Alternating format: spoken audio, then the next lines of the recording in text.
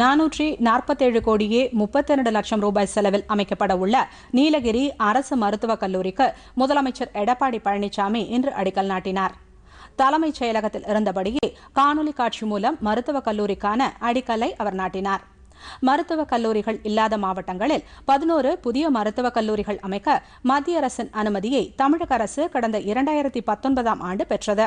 அதன்படி ராமநாதபுரம், விருதுநகர், திருப்பூர், நாமக்கல், திண்டுக்கல், நாகப்பட்டினம், கிருஷ்ணகிரி, திருவள்ளூர், அரியலூர் மற்றும் கள்ளக்குறிச்சி ஆகிய 10 மாவட்டங்களில் அரசு மருத்துவக் கல்லூரிகள் அமைக்க முதலமைச்சர் எடப்பாடி பழனிசாமி அடிக்கல் நாட்டினார்.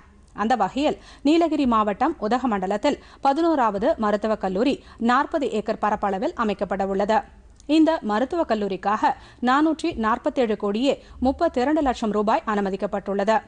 அரசு மருத்துவக் கல்லூரி கட்டிடங்கள் 141 கோடியே 30 லட்சம் ரூபாய் செலவிலும், மருத்துவமனை கட்டிடங்கள் 130 கோடியே 27 லட்சம் ரூபாய் செலவிலும், குடியிருப்பு மற்றும் விடுதிகள் 175 கோடியே 75 லட்சம் ரூபாய் மதிப்பீட்டில் கட்டப்படும்.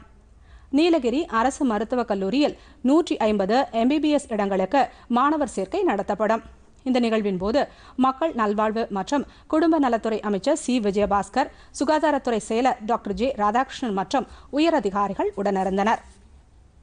பொதிகை செய்திகளை யூடியூபில் தமிழ் நியூஸ் தூர்தர்ஷன் என்ற சேனலிலும், முகநூலில் டிடி பொதிகை நியூஸ் என்ற பக்கத்திலும், ட்விட்டரில் டிடி நியூஸ் சென்னை என்ற பக்கத்திலும், இன்ஸ்டாகிராமில் டிடி பொதிகை நியூஸ் என்ற பக்கத்திலும் காணலாம். மேலும் உங்கள் கருத்துக்களை பொதிகை DDnews@gmail.com என்ற மின்னஞ்சலில் தெரிவிக்கலாம்.